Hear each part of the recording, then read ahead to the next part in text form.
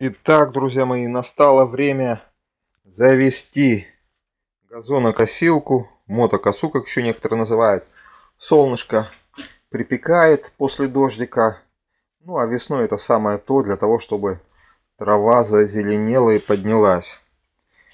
Купил сейчас за 90 рублей недорого Stihl масло. Подходит для бензопил, газонокосилок и другой подобной техники. Сейчас мешаю его с бензинчиком в определенных пропорциях.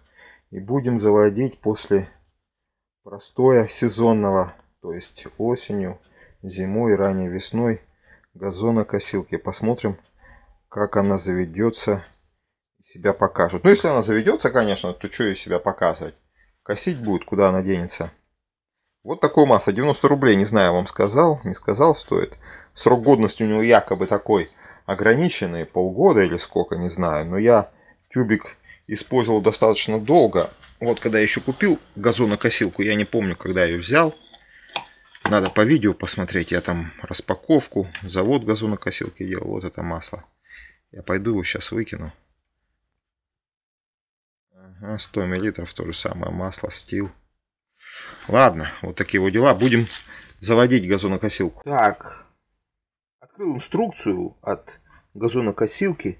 И вот в таких пропорциях. На 1 литр 20 миллилитров масла. Или пол-литра. Значит, надо масло лить 10 миллилитров. А для того, чтобы точно маслице налить, я использую вот такой шприц. Очень удобная вещичка. А перемешиваю я в бутылке из-под водочки с 0,5 литров. Так, открываем отделение под заливку бензина. Пробочка очень хорошая. Видите, здесь с такой держателем на конце, чтобы не потерялось. Так, мы все перемешали, сболтнули. И сейчас будем наливать. Перед нами рычажок воздушной заслонки. Вот в этом положении он должен быть при заводе, когда двигатель холодный.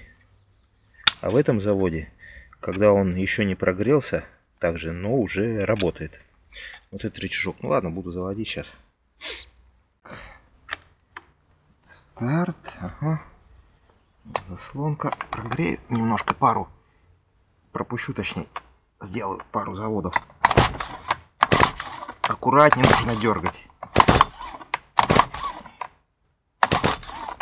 Подсос бензина сделаем. Угу. Так, старт включен, включен. Ну-ка. Зажимаем на ручки соответствующие здесь рычажки и попробуем заводить уже все.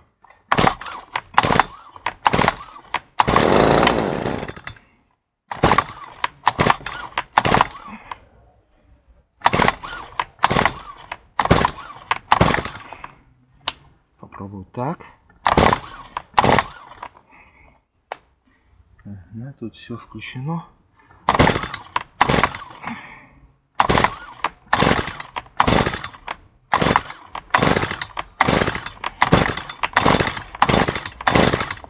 Так, сейчас. В том году быстрее завелся. Но это было в том году. А это в этом году. Еще раз пробуем. Сейчас все будет нормально.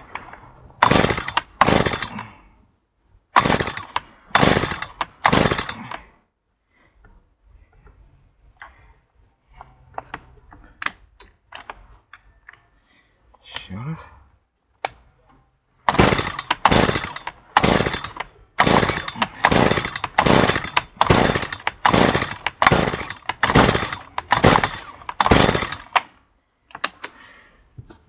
Так.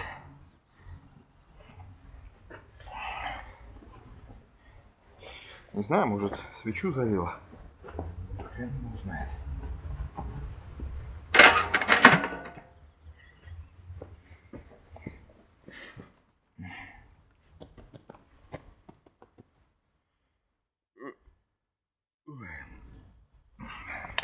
Ну-ка. Ага, тут все нормально.